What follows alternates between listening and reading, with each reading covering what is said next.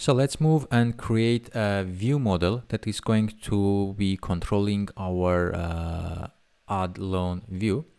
I'm going to do it right after my add loan view command N, and you can keep SwiftUI or Swift, whatever you choose, doesn't matter. This is going to be called add loan view model. So it's basically the name of our view. We just add model at the end. And what I'm going to do is delete everything from here. And instead of the struct, I'm going to call this final class add view model. And we are not going to conform to the protocol of view. Instead, we are going to conform to observable object. So our class here can be observed, and whatever variable we have, not observed object, observable object.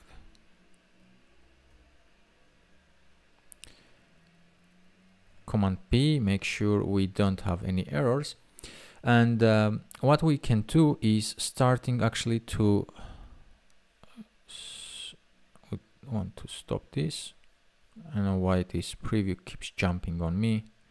Let's just close this. We don't want to canvas.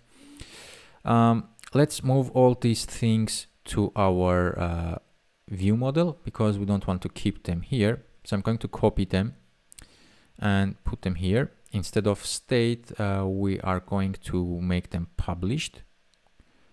So let's select everything. If you shift option and select, you can select multiple things, and we can say add published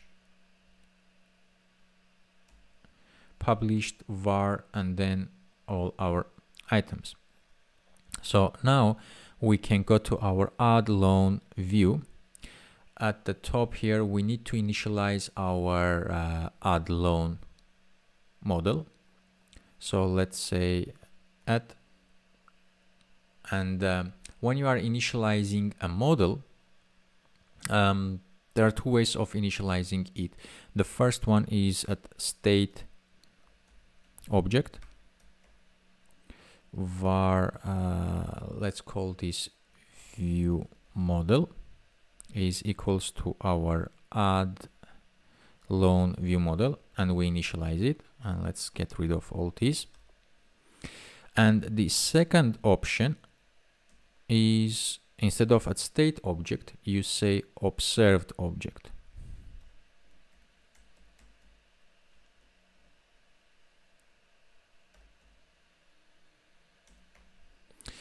And when you should use each one of these observed object, you don't initialize, you just say that this is an add loan view model. Let me just put an O here so Xcode doesn't complain. So whenever we are initializing the view model for the first time, it's best to use, it's not best, you have to use the state object. While if you are going to initialize the view model on another view and pass it here, you are going to use the observed object.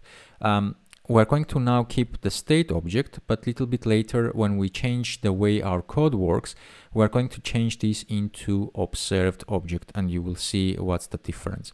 So right now I'm initializing a view model as a state object. All this is not really needed anymore. If I command P, Xcode will complain that I cannot find the name, I cannot find the amount, start date, due date, because this is commented out. But we can actually go ahead and get rid of it. What happened is we moved everything to our view model. So if I copy the name view model, because I'm going to use it quite some 4 times actually, we're going to access the name through our view model.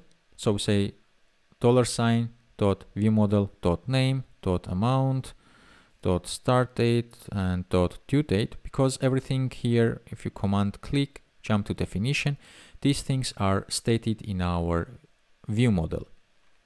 And our code is much cleaner now. We have only our view model here, and everything is accessed through our view model. All right.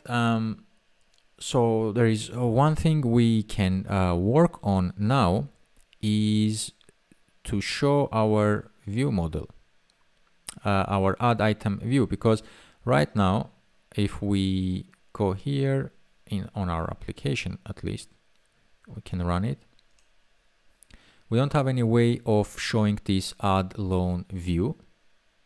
I can click it, just automatically adds another loan. So let's go to our loans view, and we're going to create an option to add an item and actually show it modally. Let's scroll up. We have a lot of code here. We need to actually make it clean up here. Let's get rid of this item formatter. It's not even used anymore. Let's keep it for now, and we will format this into MVVM as well. But in this course, I want to show you two ways how you can load items from the core data. One is this at fetch request, and the other one we're going to do manually. You will see both ways anyway. So for us to show some view modally, SwiftUI is declarative programming language, which means that we have to declare all the different options for our UI, and then we just change the value of something, and based on this new value, our UI will change completely. So for example, for us now to show another view modally, we have to create it and have it ready and say when value changes, please show our view, for example. And this is going to be on our list here. This is actually our navigation control, and this is the body. So after our accent color, we are going to say sheet, and this sheet will be presented, and we have an item which is binding identifier. Actually, we don't need that one. We need the one is presented, which is a binding pool. Then we have on dismiss, and we have the content. On dismiss and content we are not interested in, and we are interested only on this binding. And then we just put curly braces for the content here. So we're going to give it a Boolean value, which once we switch it is going to show our sheet or stop showing it, which will dismiss it. So let's create that here. I'm going to call this at state var, and let's call this is add view, add loan showing. And this by default will be false because we don't want to show that. And here we will bind this. So we say $ is add loan showing. And if this is true, whatever is here will be shown. So let's say add loan view, and we are going to initialize 1. So when we want to show this, when we click on our button, we don't want to add an item because we have enough items. We will do it properly. Instead, we will just say is add loan showing equals to true. So let's try now. Once I click my button, this value will switch to true. It will tell our variable here that the value was switched because it's at state. Our SwiftUI knows that something changed. We need to look what we have to update in our UI. Come down here, is sheet presented? Now it says true, and let's show the add loan view. So let's try this. Click on create, the plus button, and you can see the state changed, and we are in add loan view. And we can click here, Command K to get our keyboard, and this, you can see we haven't added this keyboard setup for our amount to be only number pad there. And also our buttons don't do anything. I can dismiss it by pulling it down, but we want our buttons also to work. So somehow we can pass this is add loan showing to our add loan view, and when we click on a button here, we want to switch it to false, and then it will disappear our view. But what else? We want to put our text field, some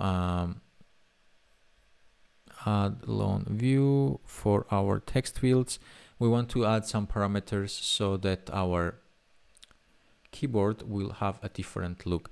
So let's add on the name, and I'm going to say dot let's say auto capitalization. We want to set it to dot sentence, and on our second we want to say that the keyboard type, we want to have the number pad. Let's try to run it now and click on add amount. Now we have only our numbers, and the name, if I type something, the first word will be capital, so it's easier for our user to create an item with nice capital letter.